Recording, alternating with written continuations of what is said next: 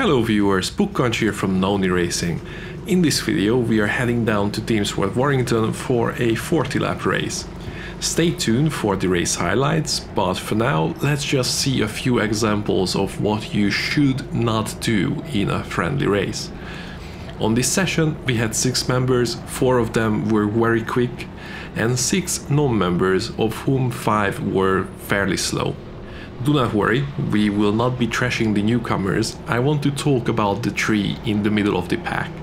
We will be focusing on cart number 4, 17 and ourselves in cart 18. So right off the start we have a bit of a traffic chaos as one of the newcomers starts from pole while all the drivers behind him are members, so they need to find their way through.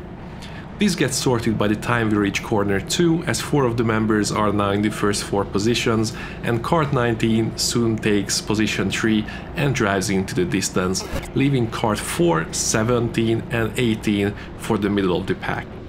The member in cart 17 is a super heavyweight driver and cart 4 clearly has the edge on him, but instead of driving smart, he decides to settle this by force.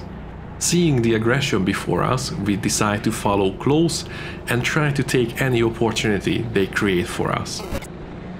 We don't have to wait long as cart 4 tries an aggressive move on the outside, which gives us the opportunity to take the inside line and complete the move. But on the top of the ramp we just leave the door open and he takes an aggressive inside line and takes the position back. After this, he continues to bomb cart 17 at every opportunity he gets.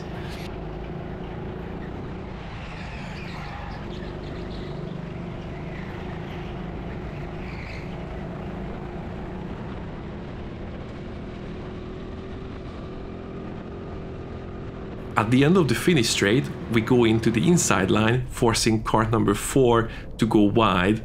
17 takes the turn way too late and 4 commits way too much speed into the turn, cutting our line, but due to the overspeed he is sliding into the side of cart 4, bumps him and in the process turns himself around, allowing us to take 2 positions for free.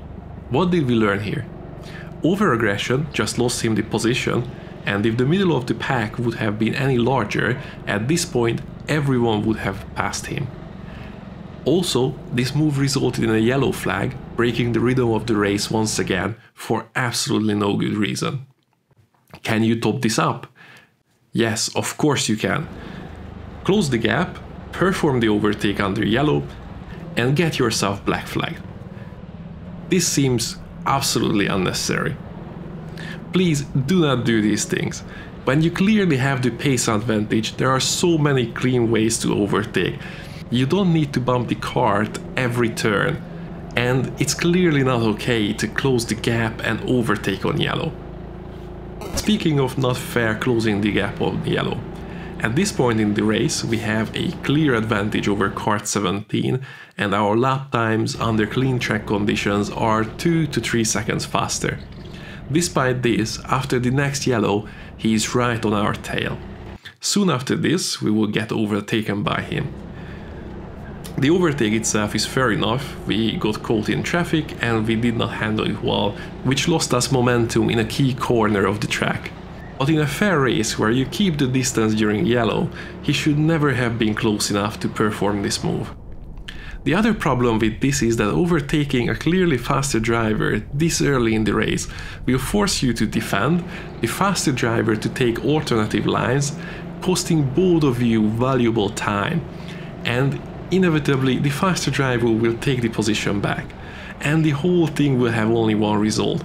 All similarly paced drivers will gain time on you or even enter the battle. It is just counterproductive.